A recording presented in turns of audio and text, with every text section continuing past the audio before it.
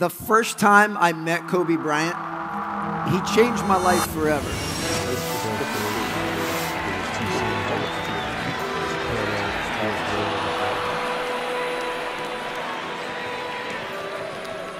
I had the great fortune of starting to work with and meet Kevin Durant when he was 15 years old.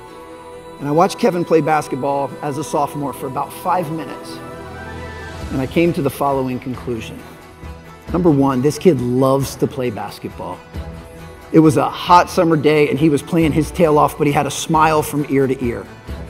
Number two, this kid is fundamentally sound. He had pristine footwork and shooting mechanics, especially for someone his age. Number three, Kevin had a very high basketball IQ. He understood the game on a cerebral level that would rival most coaches. And number four, Kevin was a little bit slight of frame back then. He used to get really irritated with me when I would call him skinny, but Kevin was slight of frame. And it was obvious to me that the only thing that could prevent this young man from playing the game at a very high level would be lack of strength and power. Well, that was music to my ears because that's exactly what I did. I was a basketball strength and conditioning coach. So the thought that I may have something that this young man needed to get to the next level really excited me. But I got a little bit too amped up because within about 20 minutes of that workout, I hammered him. Within 20 minutes, Kevin was laying in a pile on the gym floor. And he was shaking, and he was sweating profusely. And Kevin was a very shy young man back then. He didn't say 2 words the entire workout. So I wanted to get some feedback. So I looked down at him and asked if he liked the workout. And he looked up and as serious as can be, said, "No, I didn't. But I know this is what I need to do if I want to make it to the NBA. So when can I see you again, coach?" And I remember being blown away at the maturity of this young man, that he was willing to lean into discomfort, he was willing to lean into sacrifice, but most importantly, he was willing to make a change. He was willing to change and make a sacrifice from what he wanted in that moment to what he wanted most of all. The first time I met Kobe Bryant, he changed my life forever. See, back in 2007, Nike flew me out to Los Angeles to work the first ever Kobe Bryant Skills Academy. Nike brought in the top high school and college players from around the country for an intense 3-day mini camp with the best player in the world. And having grown up so closely around the game, I'd always heard this urban legend of how insanely intense Kobe's individual workouts were. Well, when I found myself on his camp staff, I figured, this is my chance. This is my shot. So at my earliest opportunity, I walked up to Kobe and asked if I could watch one of his private workouts. He was incredibly gracious and he smiled and he said, "Sure, man, no problem. I'm going tomorrow at 4.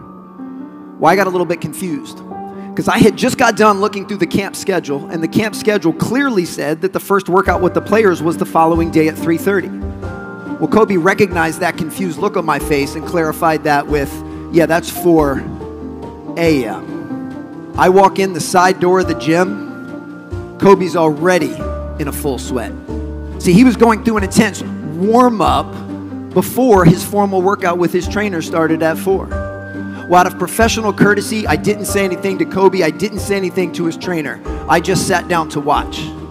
And for the first 45 minutes, I was shocked. Kobe was doing stuff that I had routinely taught to middle school age players.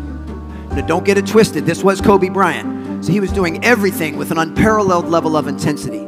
So later that day at camp, I went up to him again and said, "Kobe, I don't understand. You're the best player in the world. Why were you doing such basic drills?" And he flashed that $1 million smile. He gave me a very friendly wink, but he said in a very serious tone, "Why do you think I'm the best player in the world?" Because I never get bored with the basics. That's because the basics work. They always have, and they always will. And the very first step to you improving performance in any area of your life, it doesn't matter if it's personal or professional, it doesn't matter if it's individual or organizational, but the very first step is to admit that the basics work. See, it is fantastic to have goals. It is fantastic to have a North Star. They provide clarity and they provide direction. But once you have the North Star crystallize, you can take your eyes off of it and you need to put it on what's right in front of you. The daily behaviors, the action steps. execution of the playbook. Now, the best group that I've ever seen execute this is the men's basketball program at Queen's University in Charlotte, North Carolina. Several years ago, I had an opportunity to work with their team and their coach, a gentleman named Bart Lundy. And at the time, they were one of the top Division II men's basketball programs in the United States, regularly making the Final Four and the Elite Eight and churning out professional players at the Division II level. And Coach Lundy and his staff did a remarkable job. And after watching a decade's worth of game film, they figured out that there were 4 key statistics that heavily dictated whether Queens would win the game. Number 1, turnover differential. If we have more possessions than our opponent, it gives us a better chance to win. Number 2, offensive rebound differential. If we take more shots than our opponent, it gives us a better chance to win. Number 3, free throws attempted. The free throw in college basketball is the highest percentage shot based on each possession. If we can take more of those than our opponent, it gives us a better chance to win. And 4, three-pointers attempted. The three-pointer in the college game is a massive weapon, and if we can take more clean looks from 3 than our opponent, it gives us a better chance to win. When Queen's University comes out on top in those 4 statistical categories, they won 97% of their games. I'm gonna say that again because I don't think y'all think that's as cool as I do. When they came out on top in those 4 statistical categories, they won 97% of their games. Now, I'm not a math major or a statistic major, but 97% means they were almost unbeatable when they did those 4 things, when they executed those 4 things. So now I'm gonna ask you lovely high performers for a series of rhetorical questions. What do you think Coach Lundy and his staff talked about, reinforced, and emphasized before every workout, every practice, every film breakdown, in every game? Those 4 things. What do you think Coach Lundy and his staff used to design every workout plan, every practice plan, every film breakdown, and every game plan? Those 4 things. Coach Lundy and his staff never talked about winning, never talked about championships, never talked about banners, and never talked about trophies. All they talked about were those 4 things. Because if they could execute those 4 things at a high level, the winning, the championships, the trophies, and the banners would all take care of themselves. When you focus on the process, the scoreboard takes care of itself. As a teenager, Steph Curry had always been a good shooter.